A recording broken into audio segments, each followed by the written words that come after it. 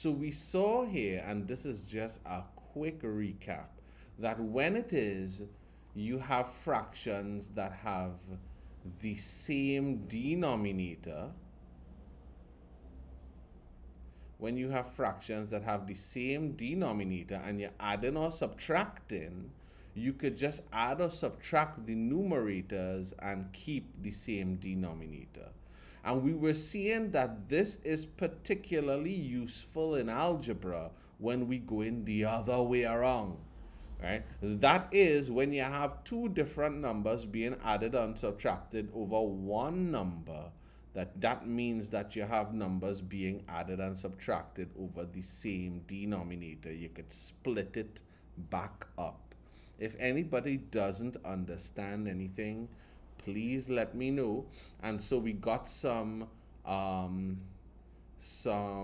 examples of this in that last class. And Karen, you said that you did the video first, so that I hope all of this looks familiar to you, right?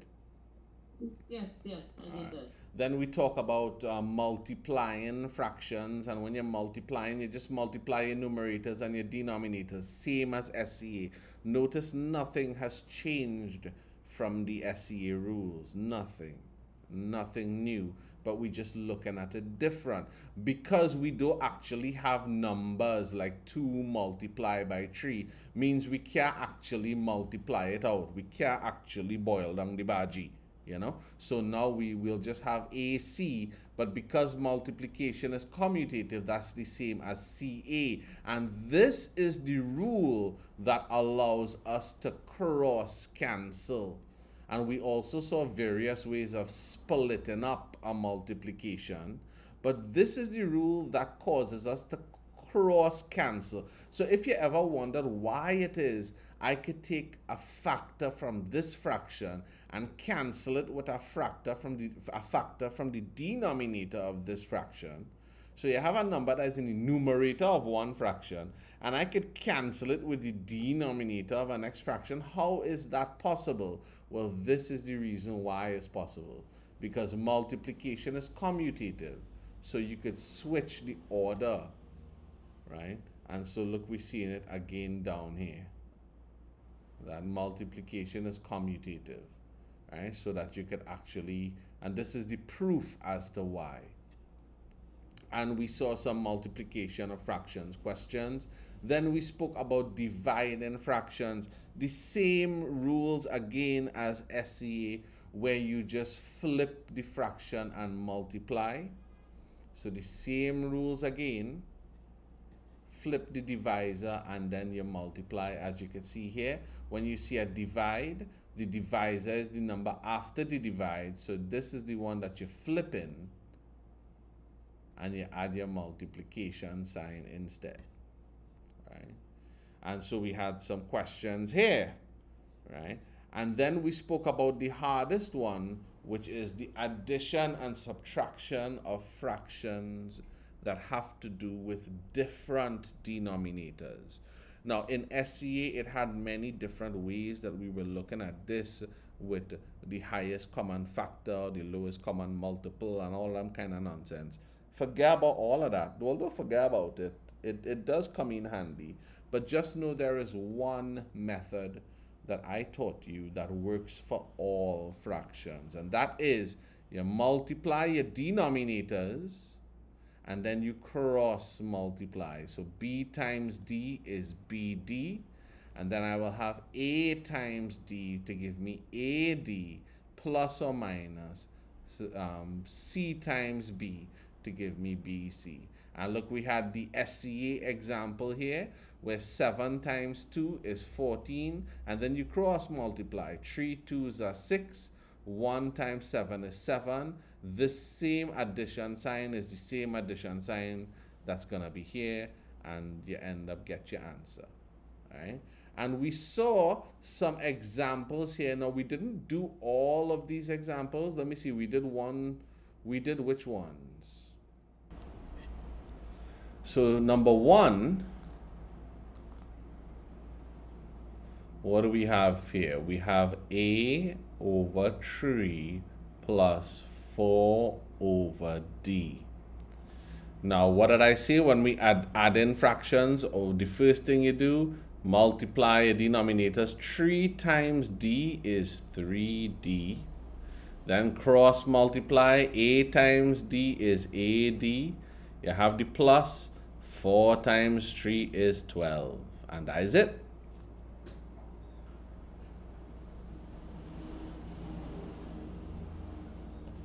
Now remember, I was telling you last class that if we look to simplify this further, we'll probably just end up getting back the question. So this is acceptable as the answer there. Number 2, I have negative 2 on 3 plus 1 on x.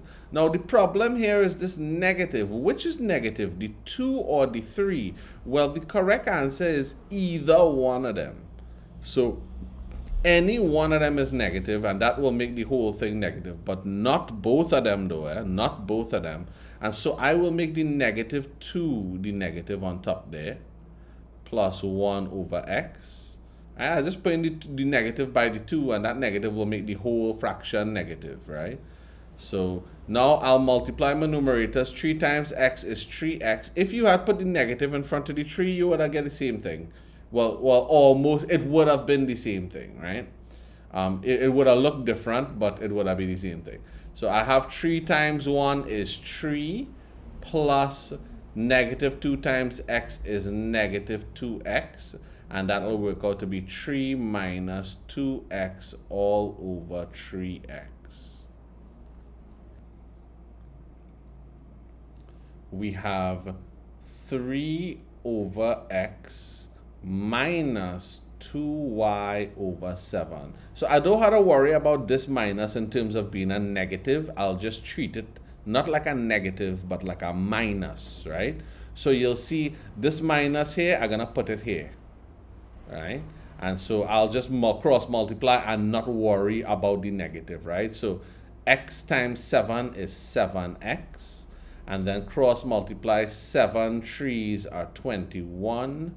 Minus 2y times x is 2xy, or 2yx.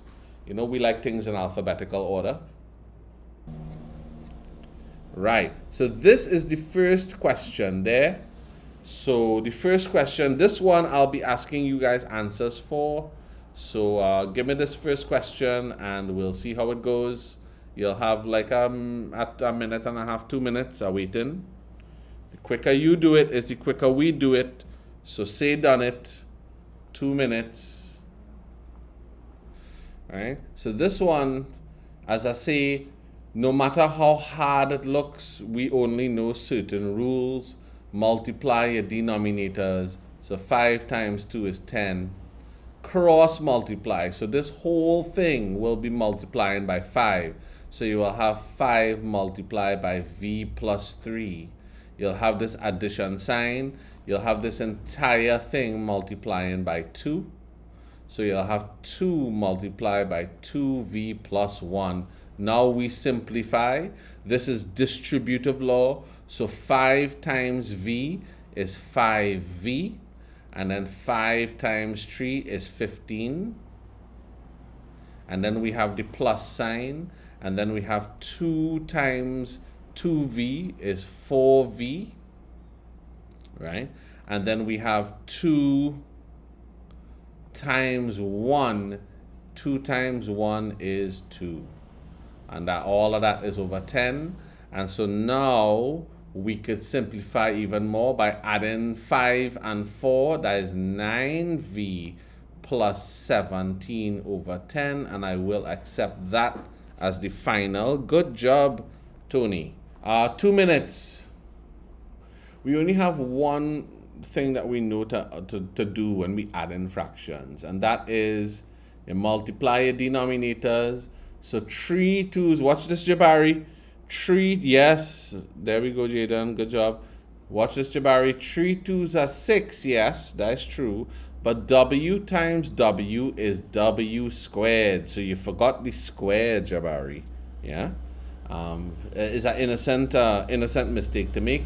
And then we have here 3 3s are 9w plus 5 times 2 is 10W. So I do see some mistakes being made here. 9 plus 10 is 19W all over 6W squared. 6 can't really go into 19, so we could just leave it as 19 over 6. But this W can cancel with one of these. Yeah, and so the final answer is actually 19 over 6W.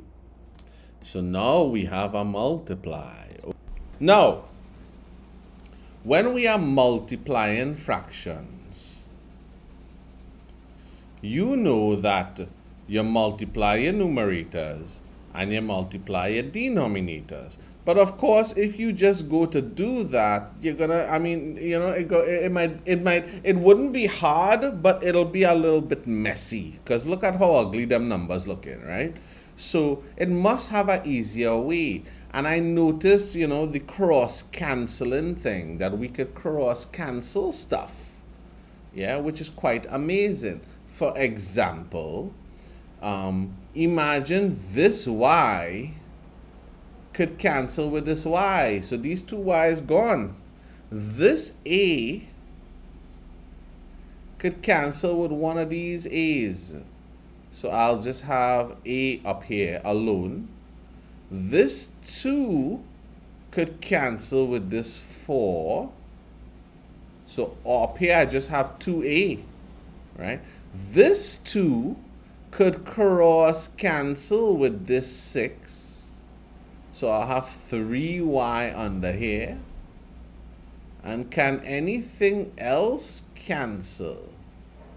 All right, things getting confusing, so let me do the multiply. So I have 5a cubed times a, which we know our laws of indices. So that will be 5a to the power of 4, all right, all over 3y times 1, because everything cancel over here, so it'll be 3y, and there is nothing that could cancel from here, and so this is your final answer. Yeah. So if this fraction was just 4 over 2, I could have simplified this fraction before I do anything, right? Yeah. And in terms of what you're talking about, 6y multiplied by 4a squared y all over 2ay, you would have probably gotten the same thing. And I'll do it in a different color just so that it wouldn't be too confusing.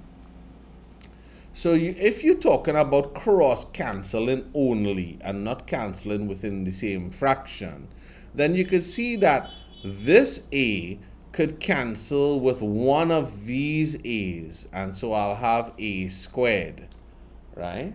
You could see that this y could cancel with this y, right? You could see that 2 into 4 is 2, and 2 into 6 is 3, so I cross cancel there, right?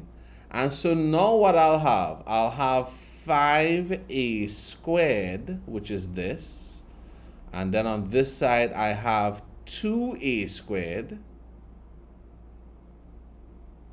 right? And on this side I'll just have the 3 because the y is cancelled, and on this side I'll have 2y, right?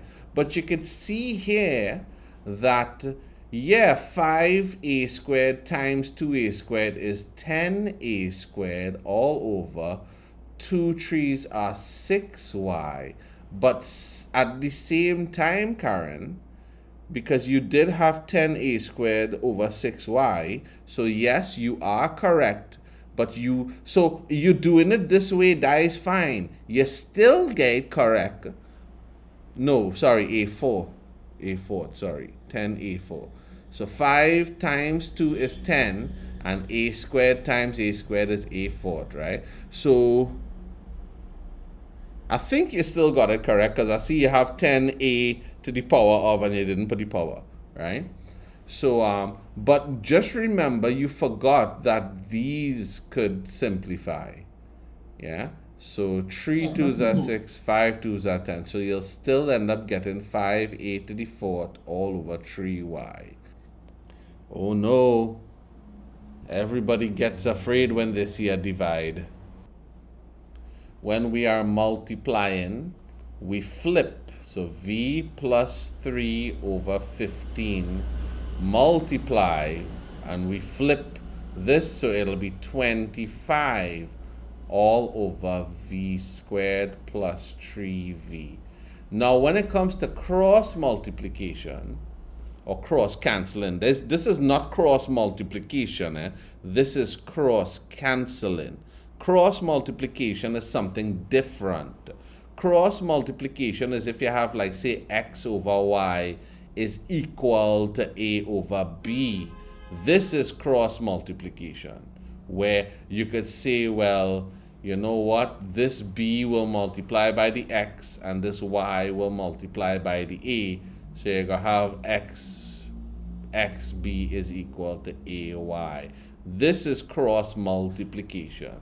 And this is something we will see coming up. But what we're talking about here is cross cancelling. Right. So I'm seeing here that I am seeing here that I could definitely cross cancel 15 and 25 to make my life easier. But it would be real good if I could cross cancel these two. And I'm noticing that these two look very familiar. They look similar. So maybe if it is that I could, simplify, if I could simplify this one somehow. So what I'll have is I'll have v plus 3 all over 15 multiply by 25 all over, and I recognize that this could factorize, and this is a thing, right? So over here I am going to factorize. I realize that they both have v in common, so I'll pull the v outside, and v times v will give me v squared, and v times 3 will give me 3v. This is our multiply, and yes, we could treat this line here will make this one number, and that is why that could cancel with that, right? And I could see here that 5 3s are 15, 5 5s are 25, and so now I'll have 1 times 5, which is 5, and then I'll have 3 times v, which is 3v. This is your final answer. All right. So these 4. Now these 4 are pretty much acting as a summary of fractions. These 4 here. These 4 will give you a summary of fractions. You can see here that when you're multiplying fractions, you multiply your numerator a times c to give you ac all over b times d to give you bd. Then in this one here, we have to go a over b multiply by, and we flip this to give us d over c. And so now we could multiply the numerators and the denominators to give us AD all over BC, right? And so this here is, an addition, and both of these are done the same way, and that's the point. That's the reason why I gave it to you as separate questions, right? You multiply your denominators. B times D is BD. Then you cross multiply. A times D is AD plus C times B is BC. This one is done the same way. You cross multiply. So B times D is BD. And not cross multiply, sorry. You multiply denominators and then you cross multiply. A times D is AD minus C times B is BC. These here, if you understand these 4, you could do any fractions question. And fractions questions, you will see They will involve things like laws of indices. They will involve things like, factorizing, distributive law. They'll involve a lot of skills. All right. Getting a little more serious now. So you could see here, well, yeah, okay, but you could see here that fractions can involve BODMAS too, right? Because this is a BODMAS fractions question in algebra.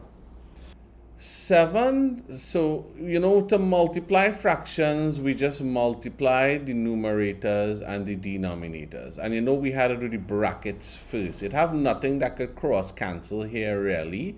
So 7 times 2 is 14 all over.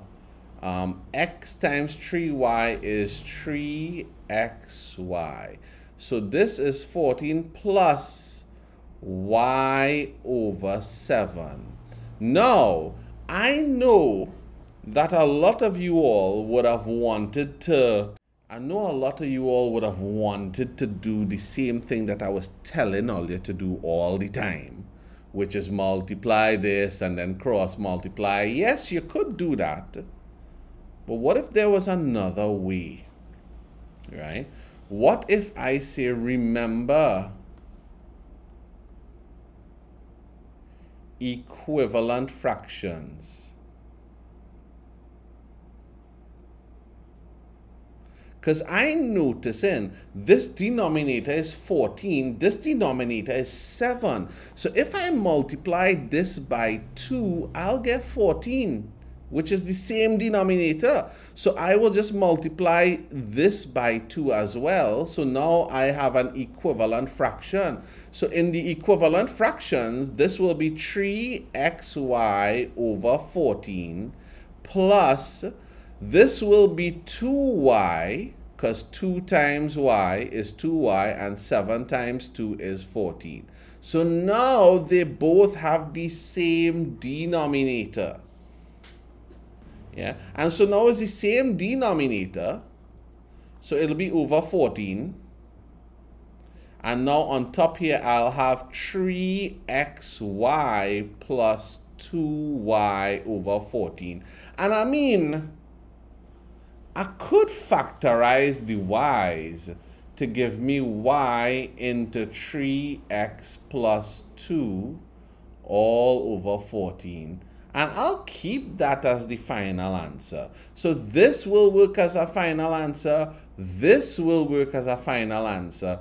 And I could also say, you know what? This is the same as saying y. This is equivalent to saying y over 14 multiplied by 3x plus 2.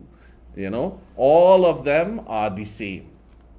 Now, for anybody who didn't do the equivalent fractions, let me do it the long way just to see if we will get, something looking similar. And I'll do it the long way over here in this column here. So from here, right, we have 3xy all over 14 plus y over 7. And I see in here that it had a couple of people who went and multiplied this. So let me do it. Let me do it the long way, right? So 14 times 7 is 98. So I'll have a denominator of 98. Then I'm multiplying 7 3s are 21xy plus 14y. And the thing is that at this point in time, you could have said, well, this is it, but it not simplified. And your job is to simplify it as much as you could without getting back the original answer. You may not have recognized that 21, 14, and 98, all have 7 in common. Now remember, this is one denominator, so I could split this up into 21xy over 98 plus 14y over 98. And then I could recognize that, you know, I could recognize that 7 could go into 21 and 98. 7 into 98 will be 14, and 7 into 21 will be 3, right? I could recognize that 7 into 14 is 2, 7 into 98 is 14, and look, we end up with the same thing, right? Once you recognize that these things could cancel, I get 3xy over 14 plus 2y over 14, which, look, that was quite over here, is where we ended up getting that, right? And then from here, we went and simplified it. So even if you did it my way in terms of the addition and such, in terms of the canceling, the cross multiply, all that kind of madness, you would have, if you followed it through, gotten the same answers. You know it's an addition, right? And in addition, I teach you to, you had to multiply your numerators, and then you had a cross multiply like that. The problem is that looking stupid hard, because look at them numbers. You know, there's a whole set of this blah blah blah. That looking dotishly hard. So, all right, I know that is how we just add fractions. You had a cross, but it looking too hard. So you know what now? All right, I go save that for my final option. So my final option, if nothing else I work out, will be to do that stuff, right? That is my final option. But that looking too hard, right? So now I had to have an easier way. And so what I will notice, this looking very similar to this. This looking factorizable. So let me see if I could simplify things before I had to do the semi-demi, right? So I have 2x plus 8 on the top here, all over. Well, what if I pull 2 out of here? 2 into 2x will give me 4x, plus 2 times 8 is 16. You seeing what's going on there, Karen? Yes, sir. I stopped it. Plus, I have 3 into x minus 2. And if I factorize here, notice they have y's in common. So if I pull out the y times x is xy, and y times, oh my goodness, look at that. So this because of this here, because remember, multiplication and division glues numbers together. So because of this means I could treat this like one number. This could cancel with this. Okay? And this could cancel with this. So now what do I have? I have 1 over 2 plus 3 over y. This is really what the question is. And now, okay, now I could go 2 times y is 2y. 3 2s are 6, plus 1 times y is y. And so the final answer will be 6 plus y all over 2y, which is essentially, if it is that I decide to split this up and try to simplify it more, I will just get back that. So I'll leave the answer like this.